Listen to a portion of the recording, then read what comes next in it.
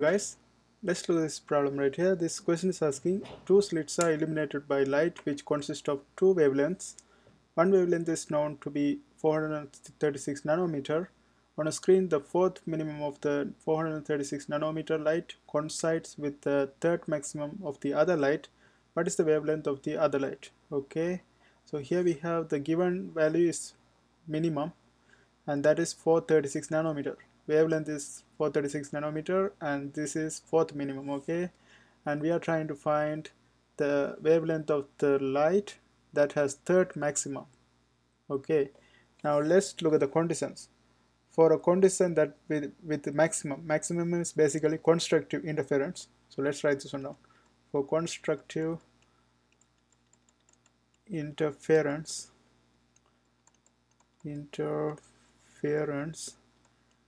this is basically maximum. That's what given. Okay, that's what we are trying to find. Minimum is given.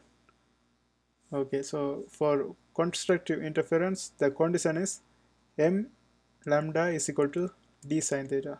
Okay, and for destructive interference, that's minimum. Destructive interference, that is minimum. For minimum the condition is m plus half lambda is equal to d sine theta. Okay, and given one is destructive interference because that is minimum, and this is fourth minimum. It means the m value is going to be 4, so we can directly plug it right here. 4 plus half, and the given lambda is 436. 436, that's equal to d sine theta, and we are interested in finding the maximum, that is m lambda d sine theta.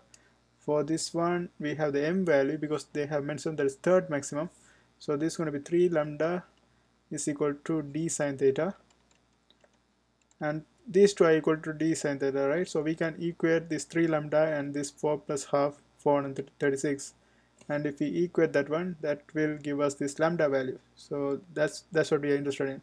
We are interested in finding the lambda for the maximum, the light with constructive interference. Okay, so we can say 3 lambda is equal to 4.5 times 436, and this is nanometer.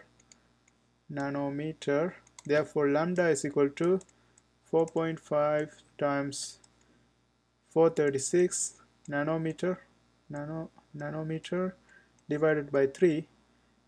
3 is 2, and this is going to be, because 1.5 times 2 is 3, 1.5 times 3 is 436, and if you multiply this 436 by 3 and divide by 2, you're going to get 654 nanometer, and that's going to be the unknown wavelength of the unknown light.